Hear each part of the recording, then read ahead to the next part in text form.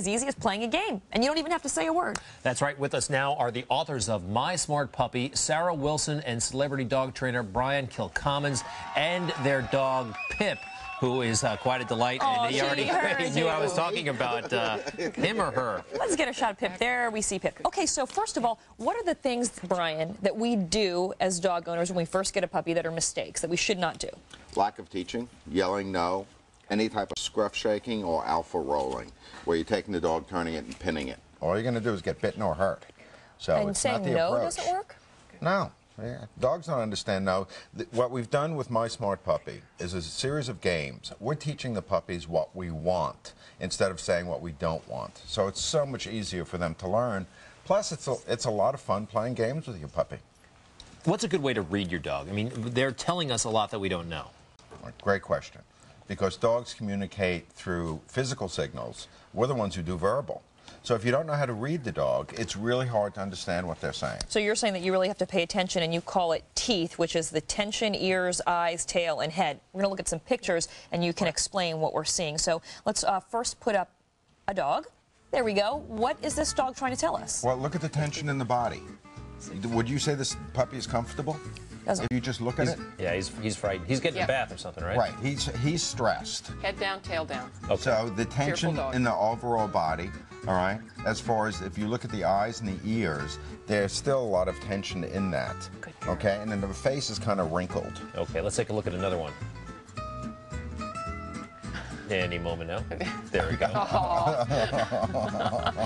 He looks like he's beat. He's he's pooped. Right, he's like, whatever. He might be enjoying a massage, you never know. Right, I'm done. So he's basically relaxed, and you can see a certain softness. I feel like is that the dog that won the dog show, the last dog show that took place? I think that's that humongous. It looks like an English Mastiff. What mood do you want your dog in when you want to train the animal?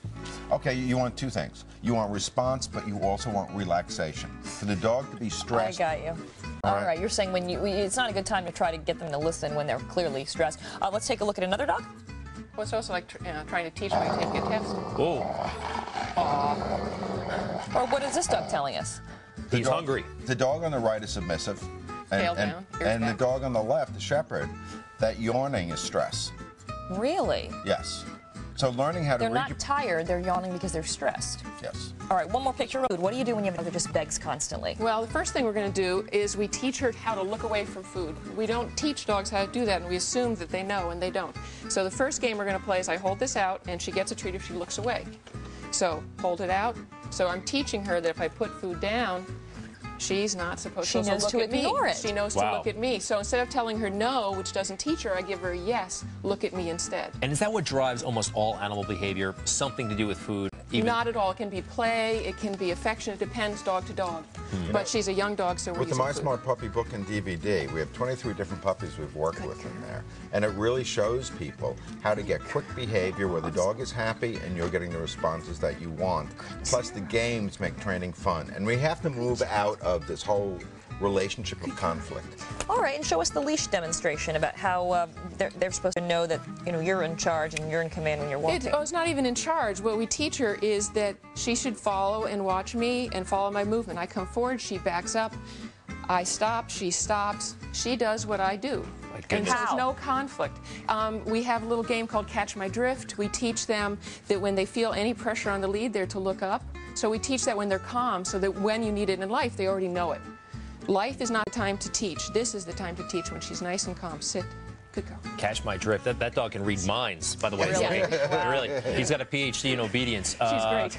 She didn't start that way. My Smart Puppy is the name of the book, and also it comes with a DVD that's an hour long for all members of the family, sold separately. Yes, so the whole family can watch it to get that consistency, and we'll be doing book signings with Barnes & Noble all over the country. Cool.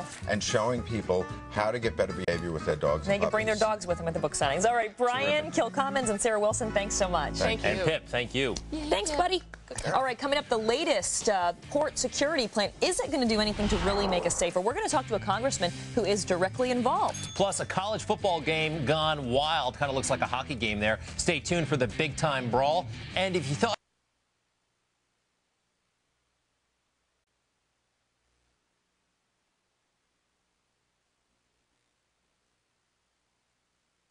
All right. right, it is 2 minutes before the hour. Greg, come join us. Wow, we're going to do that. There's no place for me to sit. Right here. Greg, you know what? Come on over, big guy.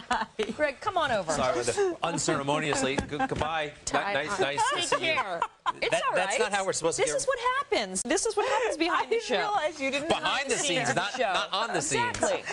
Oh, well, we've just given you a little glimpse into what Why don't you goes get a on shot under the backstage desk for here. good measure? There she You can see goes what's off, under you know, there. just unceremoniously.